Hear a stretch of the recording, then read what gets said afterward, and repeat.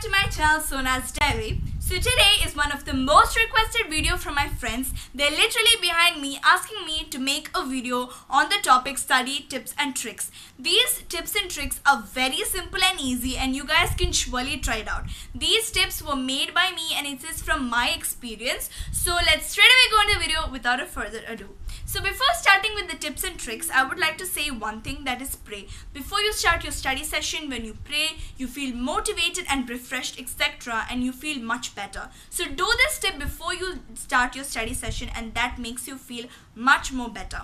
So I have my list over here. So let's go according to the list. So my first tip on the list is don't pile up your work. I know many of my friends keep on lagging their work for later and later. This is not a good habit. Do your work in time and complete up your work. So don't keep it for later time, and even if it's an exam thing, then you will completely forget what you have learned. So do your work on time. So let's move on to the next one. So my next tip from my side is read your textbook. Whatever your teacher has taught you, make sure you read that concept in your textbook because this allows you to make much more better understanding. You can use different highlighters, color pens, color pencils, something like that to underline or highlight the keywords. For example, for me, I have highlighted the keywords which I thought is important.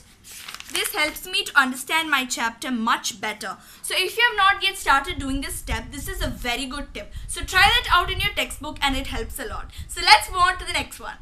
So my next tip is write your new equation in a notebook. I love all of my teachers and they have been teaching me very nicely all the concepts. But this tip was actually recommended to me by my 3rd standard math teacher. She actually told me this tip and I thought I would like to share to you.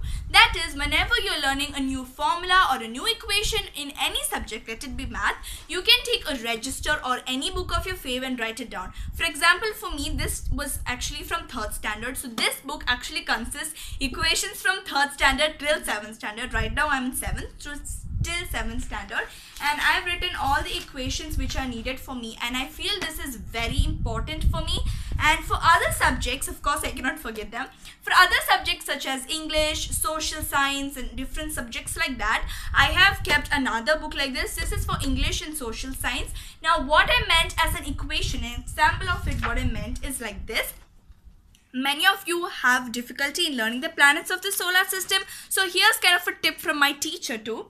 My very energetic mother just served us noodles. These are like the name of the planets which start from the starting of the letter, like Mercury, Venus, Earth, Mars, Jupiter, Saturn, Uranus and Neptune. This helps you to memorize the planets of the solar system very easily. Now what I meant as a formula or an equation in math is this.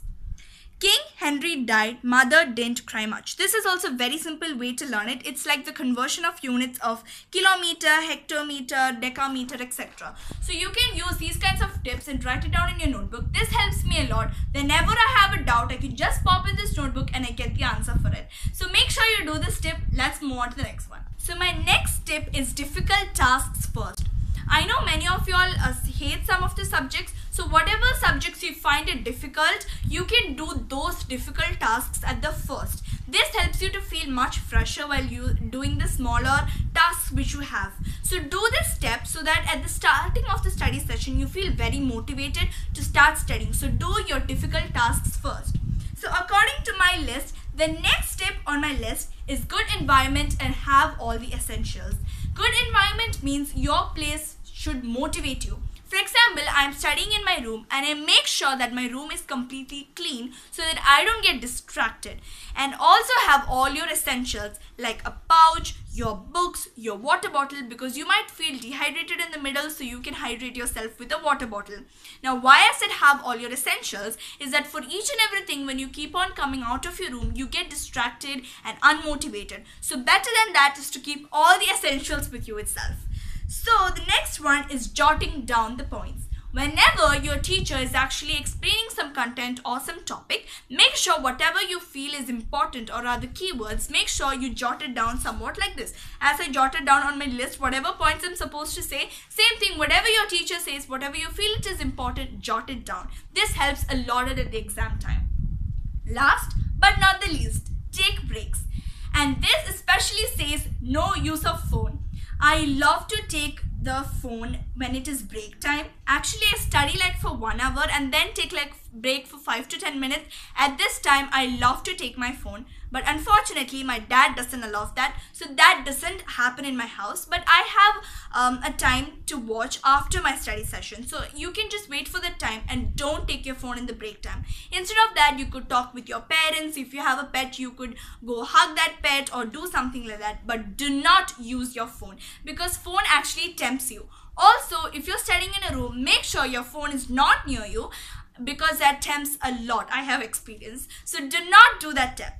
So I will just do a recap. That is, pray, don't pile up your work, read your textbook and highlight whatever is important, equations in your book, difficult tasks first, do the difficult tasks first, have a good environment and have all the essentials, jot down the important points, take breaks but don't use a phone. So I hope you like this video. These were some of the important tips from my side, from my personal experience, which helped me a lot. I am trying to do all these tips. These are very simple ones, so you guys can also try them out. So hope you like this video. If you like them, don't forget to like, share and comment down below. If you like my channel, don't forget to hit that subscribe button and that bell icon. So see you guys soon and bye.